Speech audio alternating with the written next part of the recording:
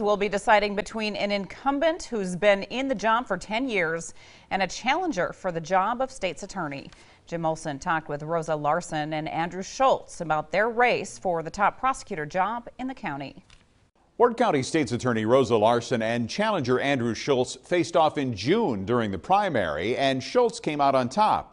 He says that's an indication of what he's seeing as he campaigns. There is definitely a feeling that it is time for some new blood. There's time for a bold new approach. But incumbent Rosa Larson says she and the office have been evolving in her 21 years as a prosecutor, and her experience is needed as those changes continue. With experience comes knowledge of the law, and with experience comes trust that people have in you because you know the law. And when you talk about the changes that need to be made in some of the statutes that we work with. She points to her work on an interim legislative committee that led to legislation last year aimed at, among other things, seeking to work with felons who are being released from prison to help them avoid becoming repeat offenders. It's good change. It's change that hopefully helps people to become better neighbors, and at the same time keeps our community safe and holds them accountable. As for the challenger, Schultz says with 8 years in the trenches as a defense attorney, he's ready to get into what he says he's always wanted to do,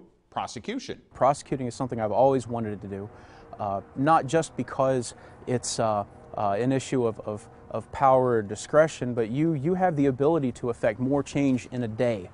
To affect someone's life positively as a prosecutor than you ever could on the other side of the ball. Come Tuesday, we'll see if Schultz makes the move to prosecutor or if Larson wins her third election as state's attorney. Jim Olson, KX News. Larson was first appointed state's attorney in 2009.